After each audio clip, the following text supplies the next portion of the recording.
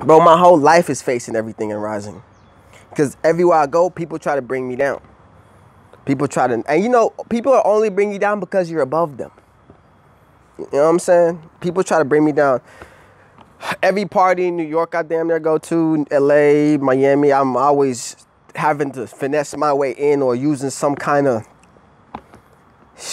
strong Holy Spirit prayer to like get that positive exposure that I need in order to feed my family and help people and come back and inspire people. You know what I'm saying? So my whole life, I could think of a million stories, honestly. Let's get one, because you know I'll be there. It be deep. It be deep. All right, look, for example, here in Austin, Texas itself, there's a show called Jambalaya. Nobody got me into jambalaya. I got myself into jambalaya. It's not the people that jambalaya that's trying to stop me. You know what I'm saying? They're doing their job. But it's not like people don't know me.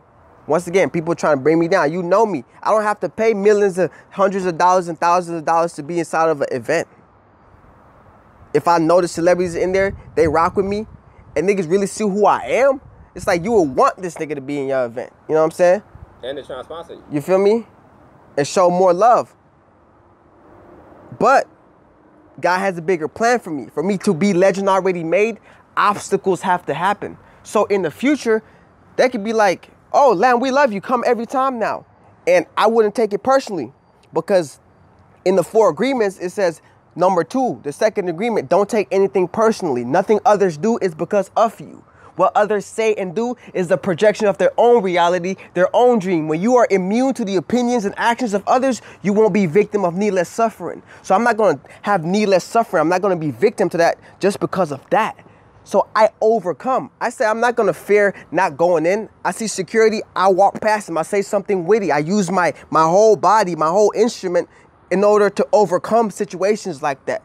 You know what I'm saying? My whole life is doing shit like that. And I get to meet Bun B, you know what I'm saying? I get to meet my homeboy Truck, Bun B's bodyguard, you know what I'm saying? I got to meet Steve Aoki. I put my top hat on Steve Aoki, you know what I'm saying? I got to talk to Vince Young personally, you know what I'm saying? AJ Williams and more people. But just because I did not fear and I took it, only those who risk going too far can figure out how far one can go. I took it there. I got to be a VIP. I eventually got kicked out, you know what I'm saying? But I still got there. I still met Bun B. I still met these people. And now those relationships have grown. You know what I'm saying? They know me firsthand. So if I would have feared, if I would have forget everything and run, I never would have got to a situation like that. And now I go back. I went to Jambalaya 2018, did the same thing. Hooper, Trippie Redd. You know what I'm saying? Met Offset, met the Migos. Now I met Offset again in Miami. Then I met Offset again in New York. And people know me now. I met Trippie Redd in Miami after outside of Mr. Jones doing Art Basel when I spit to Tory Lanez. Like, oh, I remember that boy from Jambalaya, because I kept going. You know what I'm saying? I didn't let somebody say no and oh, next opportunity. I kept going, bro. That's the inspiration that I bring. You know what I'm saying? That's just a quick story to wrap just a little bit of like life up, to show like if I would have feared, I would have forget everything and run. I would have never faced everything and rise. You know what I'm saying? So it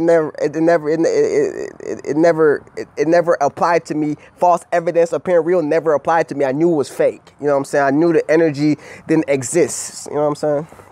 So I overcame.